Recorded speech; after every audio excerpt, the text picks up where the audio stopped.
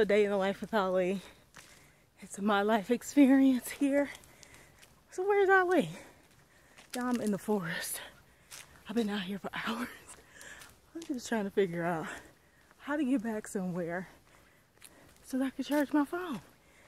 But while I was walking, you know, you get a moment to just think and freely think, right? And I'm out here in this open space and saying to myself, it's like no boundaries, but hi, you know, we have no boundaries out here, but we do, because there's some areas that you can and cannot go into. And while it's great to kind of be boundaryless, it's important to know how to set and maintain boundaries. That's just something I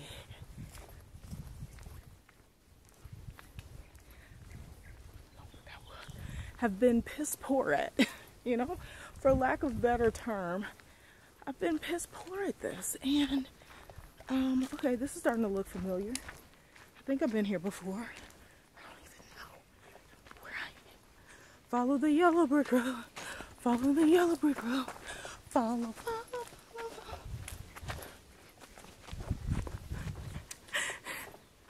I don't know. I'm just in this joint. Okay, so anyway, I realized that, you know, there are times where I'm great at setting them, but I've lived so much of my life conforming and affirming for other people. And quite frankly, I'm tired of it. I think that's why I'm here. I think that's why I just abruptly quit my job.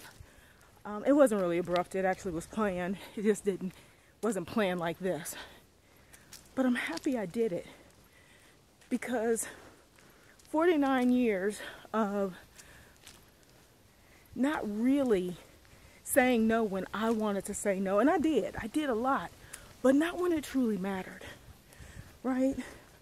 And to undo some of those cycles, y'all, is so much harder than it seems. And so I want to just tell you guys,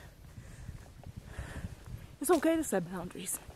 It's okay to have a sacred space, to want some solace for yourself, to not let people back in, to manage via energy sources what you feel. It's okay. Too many times, you know, there was negative energy. I felt it, but ignored it, right? Hi. Hi.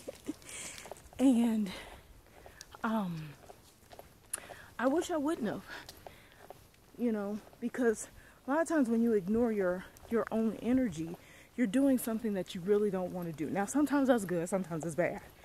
But I think for me, the biggest issue was, you know, learning how to manage.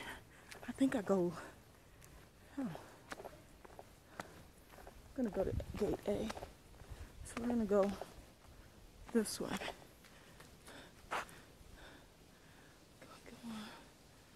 Okay, 2 kilometers. We're going to go this way. No. I don't know. Yeah, this is right, because I did make a right into the forest. We in the forest. But not setting hard no's, and partly because I was boundaryless. How many of y'all can relate to, you know, I'm open, you know, that have an open mind. Have an open mind with limits, your own limits, and those limits being what you will and will not stand for.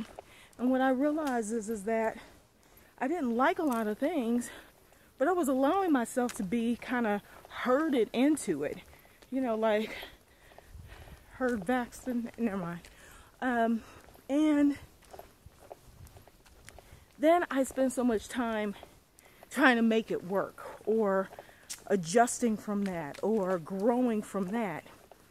And one of the things I try to tell my son and young people is don't wait until you're like finished, you're exhausted, to say, okay, I'm going to try something different. I'm going to do something different. Be open. Nothing wrong with openness. Be open. But know what you want or what you don't want. That's what I'm going to say. That's one of my favorite things is, you know, I think we spend so much time trying to narrow down, you know, that list. What's on your list? What's the things that you want in life, you want in a relationship, you want in a job? But I think it's almost easier to just jot down what you will no longer stand for. Huh? That's got to be a monkey. What you will no longer, I feel like I'm in, what's that forest in San Francisco? Anyway, what you won't stand for, what you refuse to deal with. And sometimes that list comes to you from the things that you've experienced. There's nothing wrong with that. It's okay to experience something and be like, you ain't doing that no more. But stick to it. You know, while I am a free-spirited person, I love to just explore. I also love comfort. I like having, you know, there's certain things that I like in my space, my way, you know, comfortably, things that I've, you know, become accustomed to or that are familiar, because those become my base. So then I can just be free around that space, right? Relationships are one of those things. Jobs, I will hold a job forever. I'll stay in things forever, longer than I should. And homes, you know, I like a base. I like to have, you know, to know that I've got a good space underneath me, somewhere I've got good energy. I can kind of unrobe without feeling subconscious, you know? But around that, I like to be able to kind of start to pick and choose what's really working for me and what isn't. And so I'm just walking, talking, and I just thought of that when I was sitting out here, and I'm like, we're in a boundaryless place, but it still has boundaries, right? And that is okay.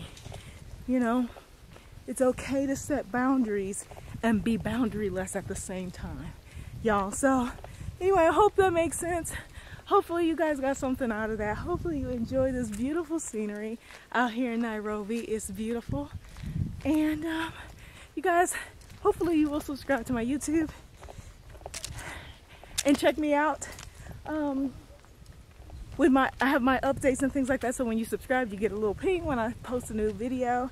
And I'll see you guys later. Y'all know the drill. Doodles and noodles. Peace and hair grease.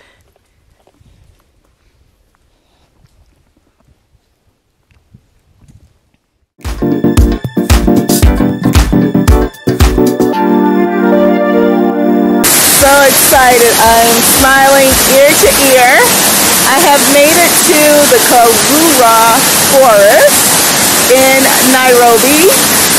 And you can walk through this entire forest preserve. There's animals.